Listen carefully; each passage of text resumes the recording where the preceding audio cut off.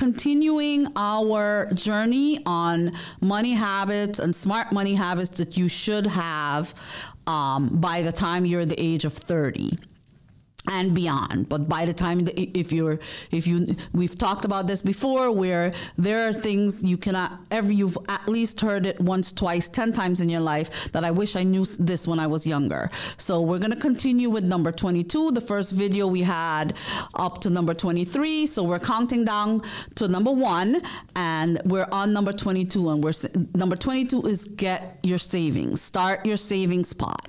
Start your savings pot as soon as possible. Do not even wait until you're an adult. Understand your how to save. Understand the value of money. Understand the skills that you need.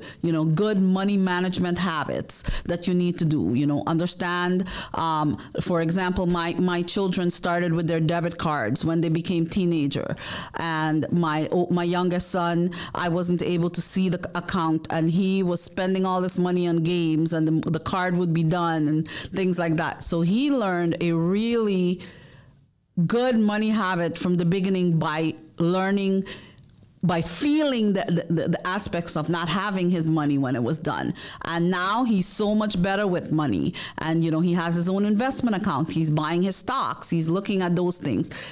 Everything is on the internet. Everything is available to learn. Vet the people that is teaching you about your money habits, understanding your disciplines about money. If it's not your parents and you're learning from a influencer like me, make sure that you understand, that the person is good to teach your kids money habits, teach you money habits, teach your friends the right money habits, and understanding your disciplines. If it's too good to be true, likelihood it is. So there's no real shortcut in doing this. It's just proper planning, proper financial planning, proper financial literacy, proper understanding what your habits are, understanding your good habits and your bad habits, so you can you be truthful to yourself about your bad habits, and you can work on those. So we all have good habits and bad habits. Good habits are great. Bad habits we need to constantly be working on. We have to always be working that line. The earlier you start, the better it is. History shows that. So, safeguard your credit ratings. So, understanding your credit score is crucial in society, because it's essential to borrowing money. It's essential to securing a rental property. It's essential to get insurance. It's essential to get car insurance. It's even essential to getting a phone plan. So, everything, they want to know what your credit worthiness is. That is like your resume, So if your resume, your credit worthiness show that you have late payments, and you're not looking at what you're doing, and you're not understanding what your credit is, then, you're going to have issues later on. You're going to have to pay to fix those mistakes. You're going to have to pay for those mistakes. You're going to have to pay by paying higher interest. Interest is the cost of debt. So if you are not babysitting your credit and you don't understand your credit, then you're going to have to pay for it. And having a higher interest rate on things, having a higher interest rate on a mortgage, a car, a credit card, a student loan, all these different things, you might not be able to get a phone plan, or all these things they check your credit today for. Years ago, they didn't check your credit for those things. The main things they checked your credit for was housing, cars, credit card, those type of things. But today they're checking your credit for everything. So you want to make sure that you understand your credit from a young age. Understanding there's something called freecreditreport.com. You can run your credit report there and see what's happening there. Once you realize you should be doing that, you should be doing that. When parents put their kids on their credit card accounts, their credit card accounts start reporting credit to the reporting credit bureau. My children are on my credit card account. My 14-year-old was on one of my card accounts to start building his credit when he was 14. So you need to be aware of all these things. Ask your parents to do it. If you're not old enough, you do it. I start my kids off so they have their credit and they understand what they're doing. And now when they get older, they can apply for their own things. I don't have to co-sign because I don't like co-signing for anything. Maximizing, talk to your parents about inheritance. My children talk to me about this all the time. Talk to your parents and your grandparents, mom and dad. Do you have this? Do you have that? Do you have a will? Do you have your trust? Mom and dad, you should be doing this. You should be doing this. You know, understand what the tax considerations are when it comes to inheritance. Understand that if mom, dad, or grandma and grandpa does not have trust, their information is going to have to go through probate. It's going to be an issue for you, not them. Because you're going to be the one that has to deal with the probate. You're going to be the one, their heirs are going to be the one. They're not going to be alive anymore. So their heirs are going to be the one that's going to have to be dealing with that. So understand what your inheritance are. It's important for legacy planning, not only for the grandparents, the great-grandparents, and the parents. It's important for us and our children to understand what we have and how it's allocated, what the values are, how it's formed, things like that. So ask your parents and your grandparents, not that you're trying to kill them out, but it is something that you have to be aware of, you know. Embrace family benefits. You know, there are family tax benefits that ease costs of raising kids, you know, eligible dependents, circumstances, you know, different types of things that you can do. State and federal governments that have availability, you know, ask what's happening within your family. Ask what, you know, if your dad was in the military, your mom was in the military, or they were in a company and they were grandfather, and there are certain things that you're entitled to. Make sure that you look into what those things are. Everything with the cost of inflation, everything is so expensive today. So you want to make sure that you're getting all the benefits that you're entitled to. And if you don't look, you don't investigate, you don't ask, it's not going to happen. Nobody's going to bring it to you. It's not coming to you on a silver platter, you know, and don't cry a river for it, you know. Protect blended families. So the more and more we understand what blended families require more attention, especially when you have assets before and after, when you have kids, you have exes, you have joint assets with your children or your partner.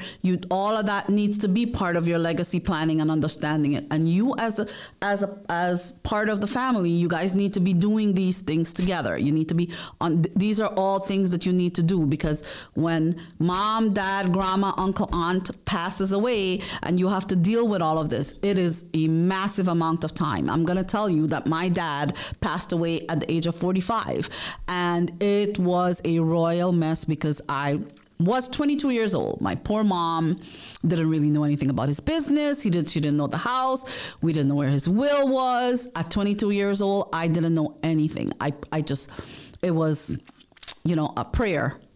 It was a prayer. God led me through it. I learned so much from it. And I'm telling you from experience that understanding your legacy, understanding what is happening, making sure that everything is in order is something that you need to do. Sometimes these are kind of hard conversations to have. I've had these conversations with my in-laws for decades and decades and decades. And finally, they decided to listen to me. But if you don't do it, it's going to be a waste of their money with the probate and a waste of the money that you're going to be inheriting if it's not done properly. Number 17 is definitely choose career wisely.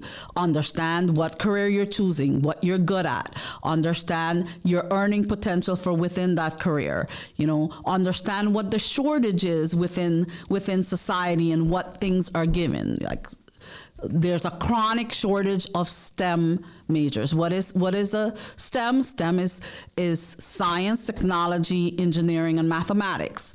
If you are good in one of those fields or any of those fields, those are fields that there has been a shortage since I have been alive, especially if you're a woman. That's one of the things. There's a shortage of teachers.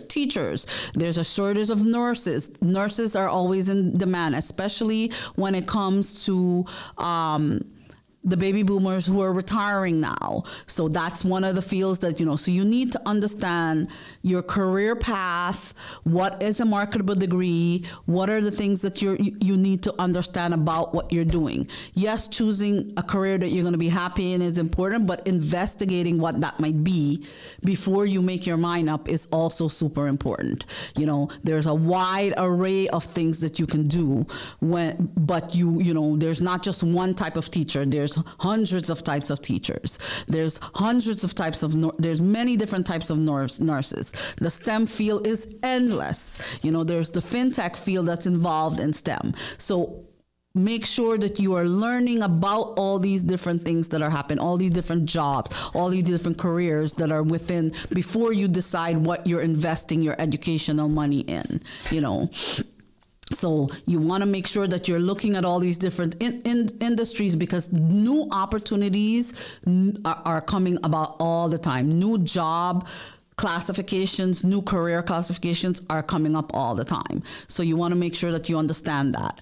Number 16 is managing your loans, understanding what ballooning under high inflation is, understanding when you're repaying your burden, what it is, understanding that, when you get a pay raise, what your pay is when you're taking it home, understand that when you are working in a field, not just the money that you're taking home is important.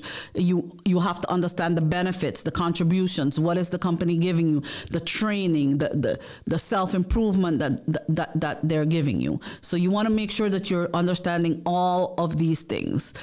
Number 15 is good record keeping. I cannot stress this enough. Good record keeping, visibly understanding your spending and looking at your spending, tracking your spending, identifying and proving what your tax deduction is, allowing yourself to spot any problems quickly.